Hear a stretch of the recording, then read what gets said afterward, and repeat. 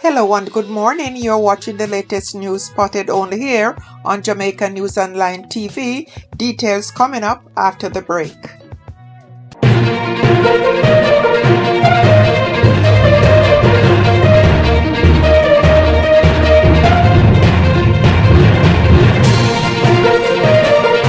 Sheena Parish judge condemned the action of a HIV-positive man who admitted to throwing urine on a police inspector during an altercation at the Halfway Tree police station.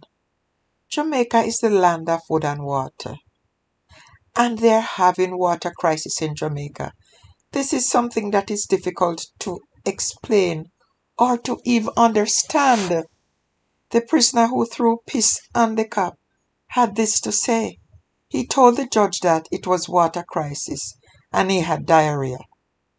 His belly was cramping because he has HIV and he just did it, and now it costing him everything. And he's talking about money. The judge was shocked and disgusted with the prisoner and told him that this is very offensive, very disgusting, that it is out of order to do something like that. There are some things he must just not do. He has the disease and it transmits through bodily secretions. That is grievous assault. And she questioned.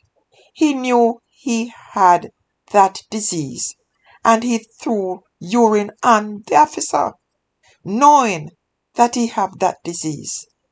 And if I did her, he would have to pay her for trauma that she go through.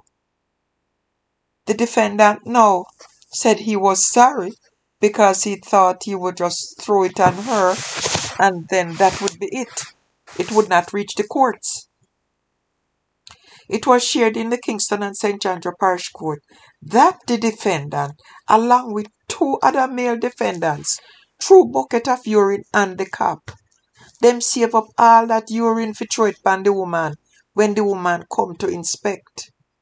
The inspector indicated to the court that she is seeking to be compensated in the sum of $100,000, to which the defendant agreed.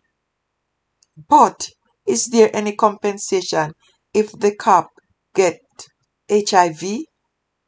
The judge said she needs to send a deterrent message to those in lockup that they don't do those things.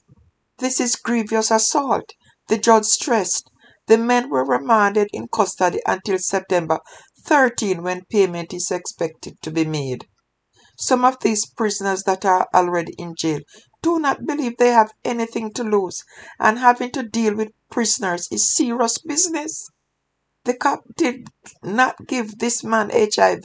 She did not cause the water shortage, yet she had to bear the brunt of the man's anger by being the toilet for the man's urine.